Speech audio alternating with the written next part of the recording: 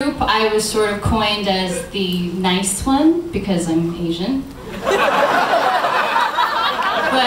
off stage, I was becoming kind of a superficial little biatch. So luckily I had my diary to express my obnoxious side. And at the time, I also thought I was black. So I'm gonna read my diary as a girl I thought I was. All right, here we go. Dear diary. Went to school today, took those damn ERB tests, shit. Hedgen told Brett that I liked him, and he said there's a strong possibility. Also, Ramsey called me a cranker since I crank called him yesterday. My men are so fine. I wish I could just be a normal kid sometimes. All the guys look at me, don't mean to be vain.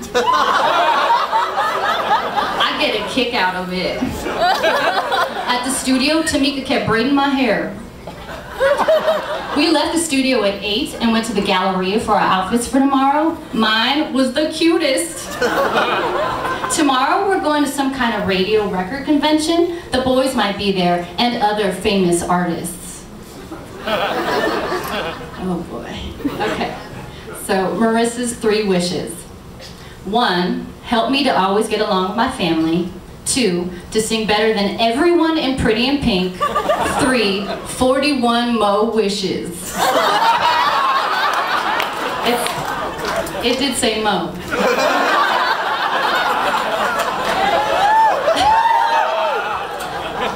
1, get rid of my cellulite. 2, longer legs. 3, bigger chest. No zits, longer nails. No hair on legs. No chicken pox scars. No stretch marks. No underarm hair. Eyes naturally hazel. Pretty in Pink, mega famous, whole body toned. No more gangs, no more war, no more illegal aliens.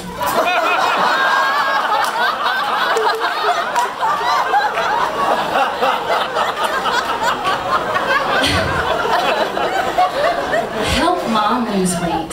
Help dad lose weight. More money for my family. No homeless, no pollution. Wish I could fly when I wanted. I'm such an asshole. Alright, so one of my wishes came true. The band started to really take off. We even made our first big budget music video for our debut single called All About Me. And you will see that it was clearly not all about me because I'm barely in the video. So now we're gonna play a little game called Where the Fuck is Maurissa? Dedication to my ex-boyfriend who doesn't know he's my ex yet. What? So you're gonna dump the poor guy right on the air? Yes, and I want to dedicate All About You by Pretty in Pink to Michael Jones because he's testing my love for the last time. Well, I guess Pretty in Pink's new single is just what it says. All about you.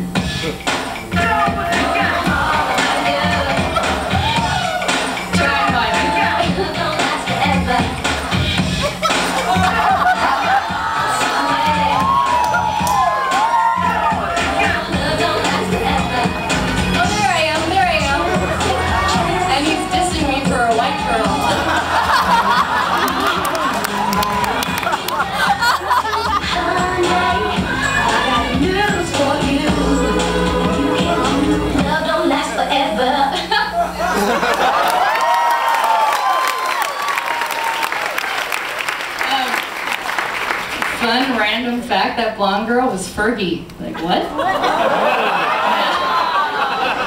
No, I'm not kidding. I'm kidding. So, you know, with a music video under my belt, my attitude just basically got worse. And you'll hear it. Dear diary, right now it's about 10:10 p.m. I'm sitting in my room, depressed. Doris, the hoe, is having a birthday party right now. The guys from RC Crew, including Aaron, were invited. She's such a bitch to me, so I won't fuck with her. The first time she met me, she was so sweet and shit. Now that she knows I'm close to RC Crew, she wants all the guys to be hers. Well shit, she can have them for all I care, including Aaron, I guess. Fuck, the group is pissing me off too. Motown keeps delaying our release date. I guess I'll just go with the flow. Taj is over at Michael Jackson's house for a week. Cool, huh?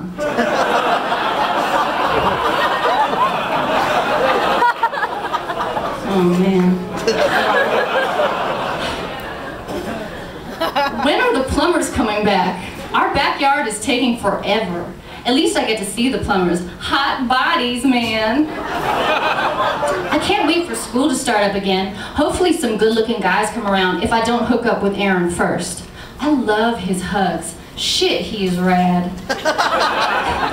Better go now. I'ma ride my life cycle now. Bye. P.S. Jammed my finger in the gate today. Hurt like a mother.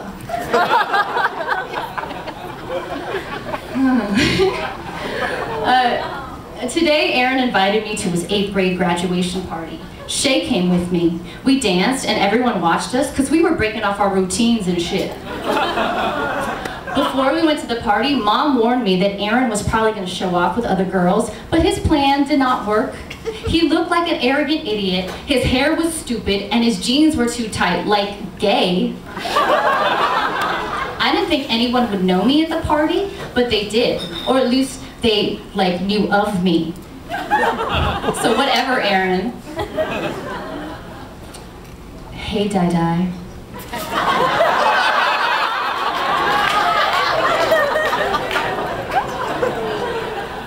Well, on Tuesday, the girls from Pretty in Pink and I went to get our nails and hair done for the album shoot on Wednesday. And we had the biggest high because we looked so good. Our makeup and hair was all done, and our outfits were too fly. Many compliments, etc. Anyway, that day was so fun, and we realized that Pretty in Pink was gonna go far. So after a year of recording and doing promo touring, Shaka Khan like jumped through some hoops and she pulled some strings and she got us on like the best show ever.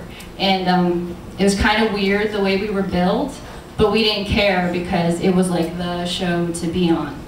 So.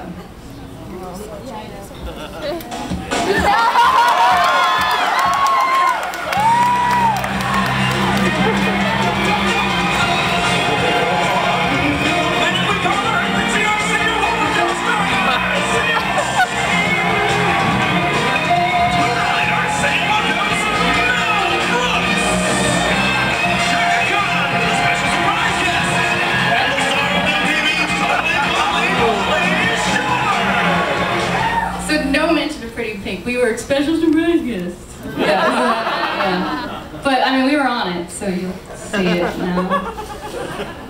Shaka, this is the album you introduced them. All right, performing their current single, All About You, All About Me. Please give it up for Motown recording artist Pretty in Pink.